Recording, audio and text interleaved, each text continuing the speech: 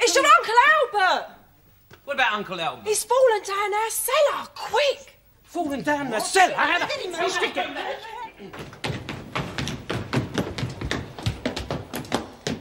Well? No, Del. The old neck's gone. No, I mean, what happened? Oh, I don't know. I just looked up and there was Uncle Albert plummeting towards me. Me? Hold on, where is he? Oh, he's over there somewhere. How the hell did he get over there?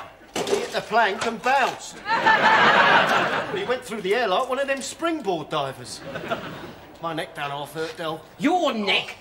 Uncle Albert nearly ends up in a jumbo's flight path, and all you can think about is your rotten Gregory. Oh, come on. You all right?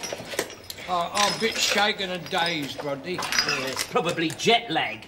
Yeah. Come on, get him onto his feet, Rodney. Come on, up you come. Fancy leaving an open cellar door unguarded. Oh, good mind to sue the brewery. Yeah, put your arm round Rodney. Sue the brewery? Put him down. What the hell do you think you're doing?